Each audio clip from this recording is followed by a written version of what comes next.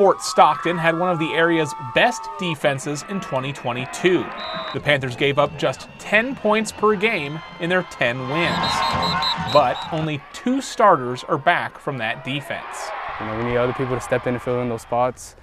And it's going to be hard too, because last year, you know, those seniors, you know, they had leadership and all that. But, you know, I have confidence in these, like the young ones coming up. And then, so hopefully we'll be good this year and our defense will be better than ever.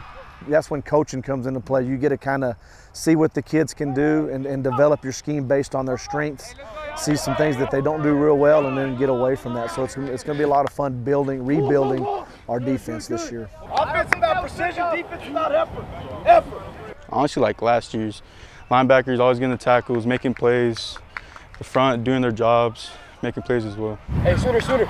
Marco Garcia returns at quarterback and is a threat throwing and running. I got to do my part on the ball. I got to score every time we get the ball. That's my job. Because if you don't score, we can't win. But you know, I got to help the defense out too a little. You know, if they get a stop, we get the ball, we got to score. You know, he runs track. He goes and he's a state champion in the 1,600-meter relay. So I'm excited to see what he does this year.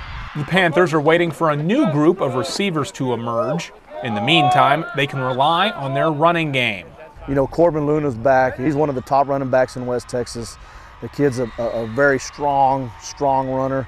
He's explosive. So we're excited to have him back along with Isaiah Velasquez as well. Isaiah's tough. He's got great vision. Me and Corbin together, I feel like we're unstoppable. So you put us back there, you know, I don't feel like no one can stop us. Coach Hickman is all about toughness in his second year back at his alma mater.